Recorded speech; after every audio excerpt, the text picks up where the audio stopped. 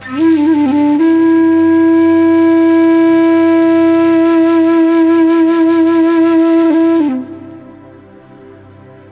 आमालाई नि क्यान्सर छ, बुवालाई नि क्यान्सर छ अनि हामीसँग खर्च पनि छैन आमा बुवाको लागि उपचार गर्नलाई। अनि के गरौँ एकदम टेन्सन भएर सुसाइड पनि गर्न खोजेको थिएँ मैले।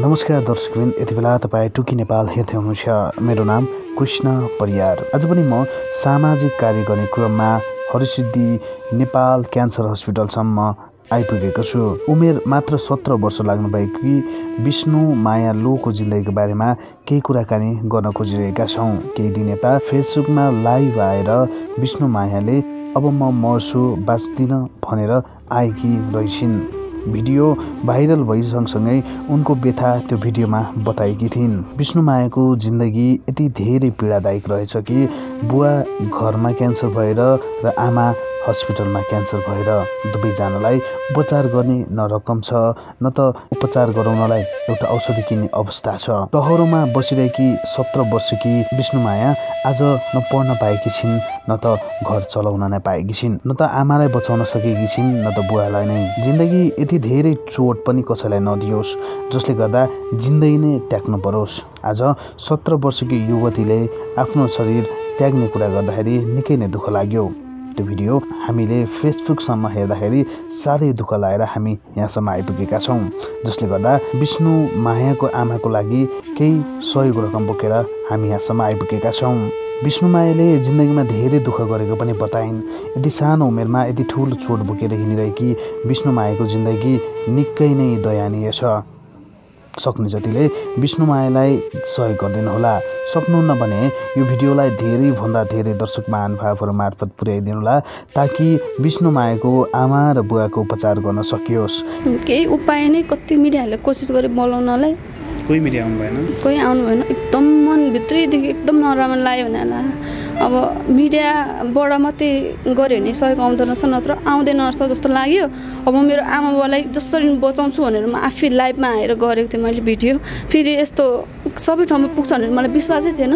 अब एउटा ग्रुपमा अपलोड गर्छु, अब देख्नेले सहयोग गर्छ होला नि मेरो आमा बुवाको लागि, अलिअलि भए पनि राहत हुन्छ कि भनेर गरेको थियो।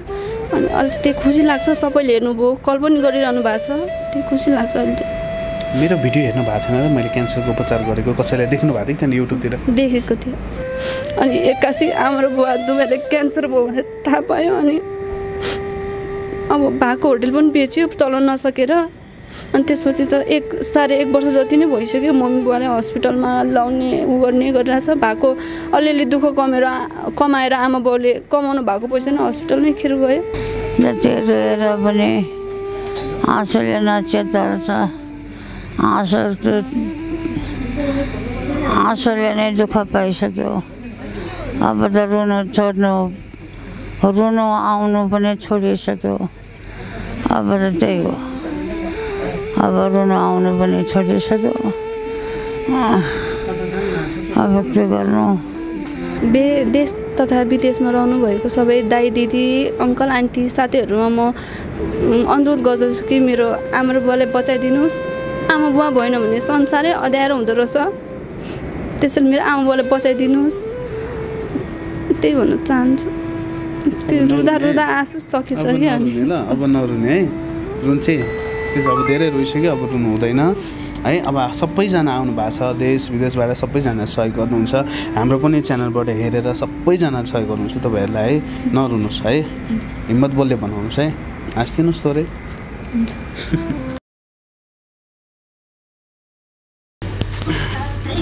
आमा कस्तो छ अहिले तपाईँलाई? हजुर कस्तो छ अहिले? मलाई ढाड देखिरहेछ, ढाड कर्कर खाने बस्न सक्दैन। अब के गर्नु? अब यसरी आमा हेर्ने कि बाउ हेर्ने कि के गर्नु? यस्तो दुखी कर्म भएपछि यस्तै हुँदो रहेछ। के गर्नु बाबु? धेरै दुखी बनेको पनि राम्रो होइन रहेछ। धेरै दुखी छ मेरो छोरी। हिजो राति छोरी यसरी फेसबुकमा रुँदै आएको थाहा छ कि छैन तपाईँलाई? भनिरहेको थियो कि नभनिकन आएको? थाहा छ। कति रुनु रातदिन रोदा आँसुले नै आँसु चेतिसक्यो। कति रोएर पनि आँसुले साध्य नपाउँदो रहेछ। के गर्नु बाबु? आज फेरि 3-4 दिन भएको छ। 3-4 दिन सबै ढाड पोल्ने खाने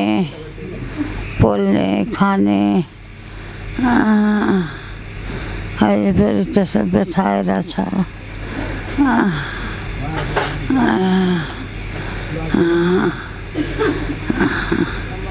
अब छोरी हामी सबैजना लागेका छौँ आमा, हामीले तपाईँलाई जति सक्छौँ त्यति सहयोग गर्छौँ है। यति बेला सबैजनाले हेर्नु भएको छ, तपाईँलाई धेरै बोलाउनु त मन छैन मलाई।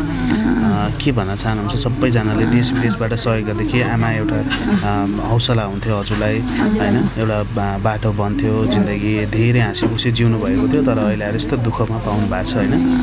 के भन्न चाहनुहुन्छ? छोरी यसरी रोएर आइसकेपछि अब सम्पूर्ण दर्शकबिन्दुहरूलाई चाहिँ के भन्न चाहनुहुन्छ?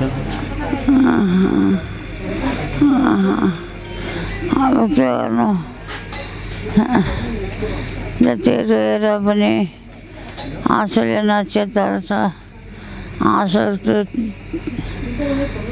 आँसुले नै दुःख पाइसक्यो। अब त रुनु आउनु पनि छोडिसक्यो। अब त त्यही हो, अब रुनु आउनु पनि छोडिसक्यो। अब के गर्नु?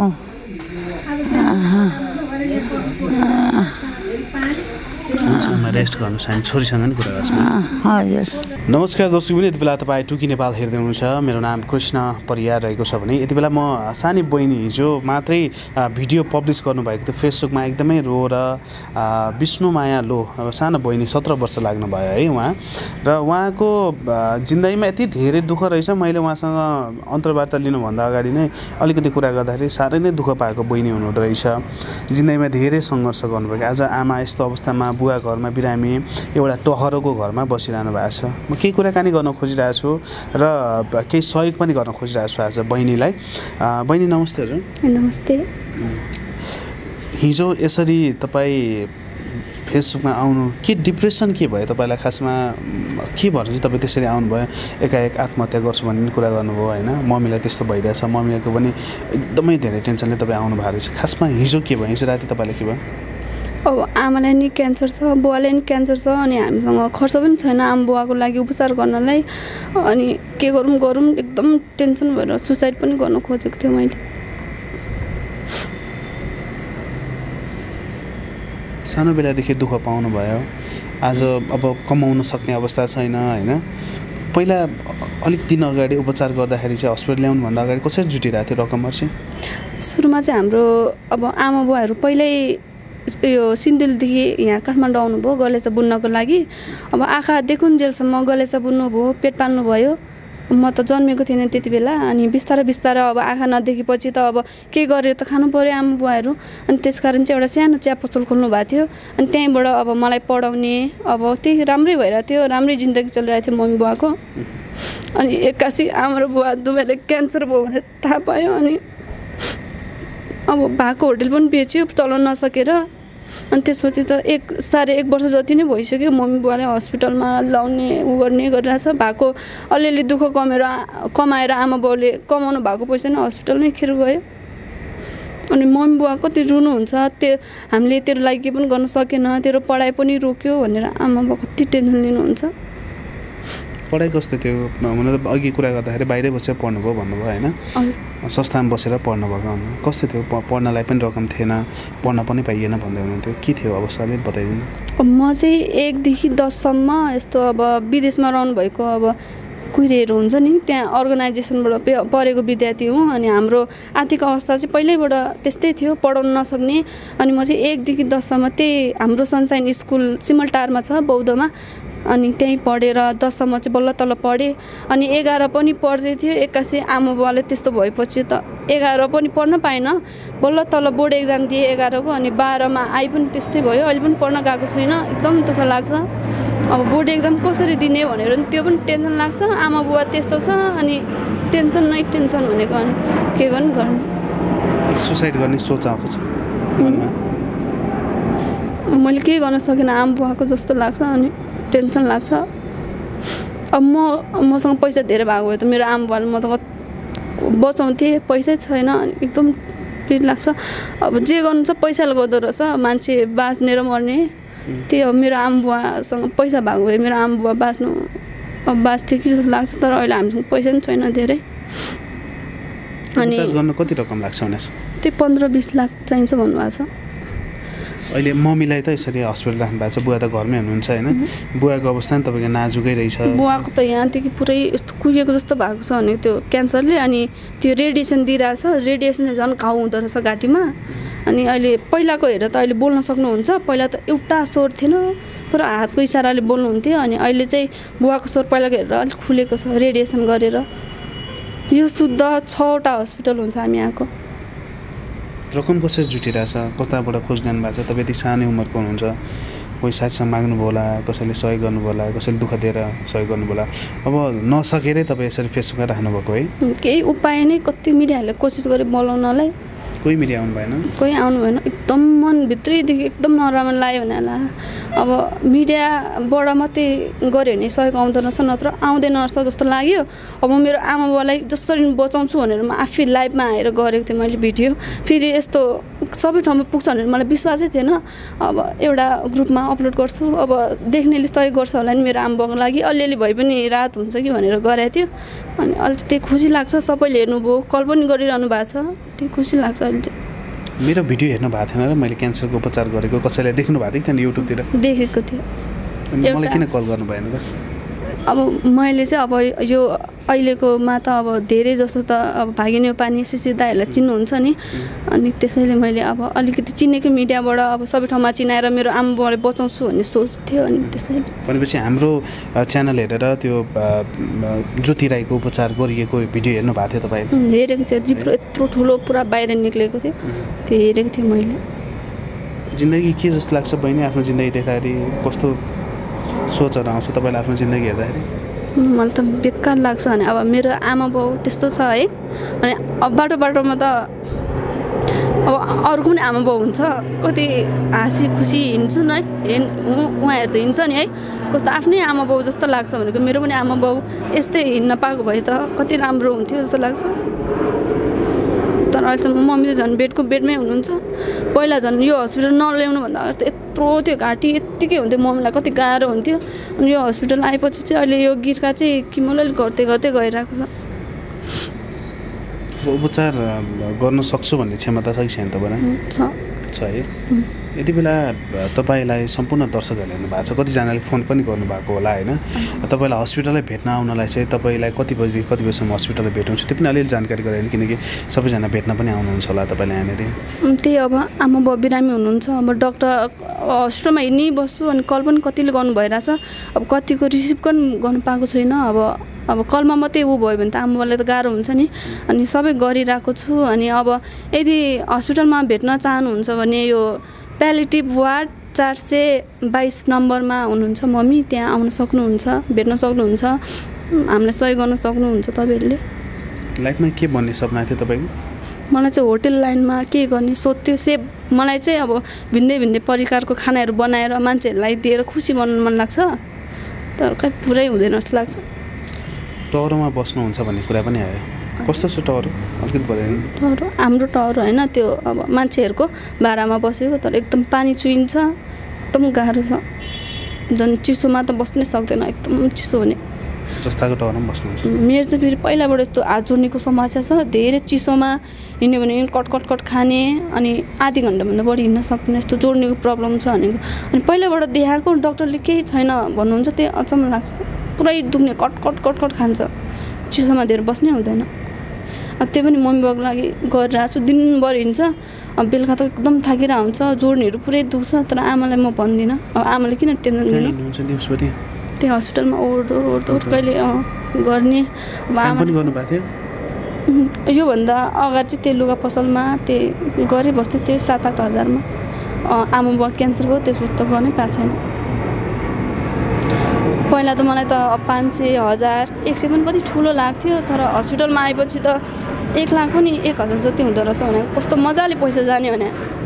अब हामीले त दुःख गरेर कमाउँछ पैसा, तर पैसा त कस्तो मजाले जान्छ नि हस्पिटलमा, त्यो उनी लाग्ने हुनेको। यति 17 वर्षको उमेरमा यति ठुलो दुःख पाउनु भएको छ तपाईँले, चोटहरू पाउनु भएको छ, पढ्न पनि राम्रो पाउनु भएको छैन, जिन्दगी तहस नहस भएको अवस्था छ।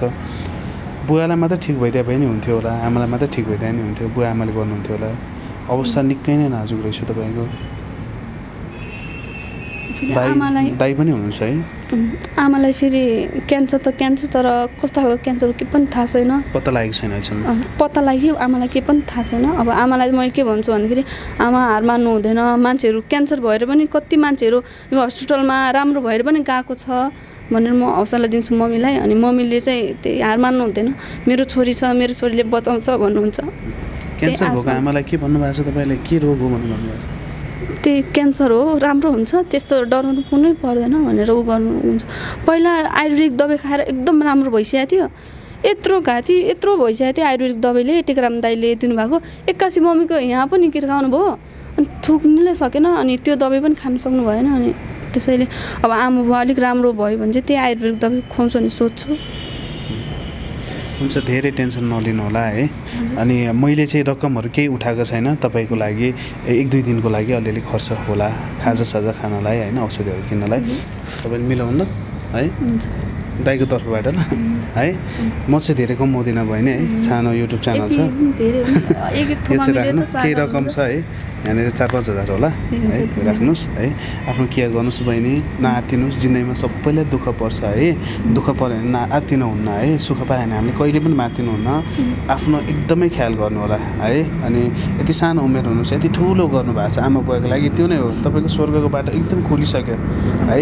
सबैको सहयोगले बाँच्नुहुन्छ होला, तर तपाईँले धेरै गर्नुभएको छ, यो गर्नु एउटा छोरी मान्छेले गर्नु भने धेरै ठुलो कुरा हो, धेरै गर्नुभएको छ तपाईँले, बुझ्नुभयो? यतिकोमा छोरी मान्छे यतिको हुनु भनेको धेरै ठुलो कुरा हो, नआत्तिनुहोस् है। यति बेला सम्पूर्ण दर्शकहरू हुनुभएको छ तपाईँलाई, र कतिले सहयोग पनि गर्न खोज्नु भयो होला होइन, कतिले तपाईँलाई पर्सनली पनि भेट्न खोज्नु भयो होला होइन। के भन्न चाहनुहुन्छ? हाम्रो चाहिँ टुकी नेपाल है, टुकी नेपाल मिडिया है, मेरो नाम कृष्ण परियार है। मलाई दाइ भनेर तपाईँले कुनै प्रब्लम परे मलाई फोन गर्नु होला, हामीले जति सक्छौँ त्यति हाम्रो संस्थाबाट तपाईँलाई जति हुन्छ त्यति हामी जुटाउने प्रयास पनि गर्छौँ।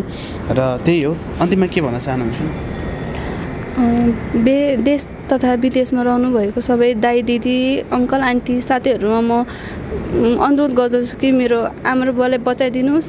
आमा बुवा भएन भने संसारै अँध्यारो हुँदो रहेछ, त्यसैले मेरो आमा बुवालाई बचाइदिनुहोस्, त्यही भन्न चाहन्छु। त्यो रुँदा रुँदा आँसु सकिसक्यो ल, अब नरुने है, रुन चाहिँ त्यसो अब धेरै रोइसक्यो, अब रुनु हुँदैन है। अब सबैजना आउनु भएको छ, देश विदेशबाट सबैजना सहयोग गर्नुहुन्छ, हाम्रो पनि च्यानलबाट हेरेर सबैजना सहयोग गर्नुहुन्छ तपाईँहरूलाई है। नरुनुहोस् है, हिम्मत बलले बनाउनुहोस् है, हाँस्दिनुहोस् थोरै, थोरै हाँस्दिनुहोस्, धेरै रुनु भयो, नरुनुहोस् है। अब है सबैलाई नमस्ते गरिदिनुहोस्, हाई गरिदिनुहोस् है, सबैजनाले सहयोग गर्नुहुन्छ तपाईँलाई ल है। हुन्छ, धेरै धेरै धन्यवाद, हाँस्दिनुहोस्।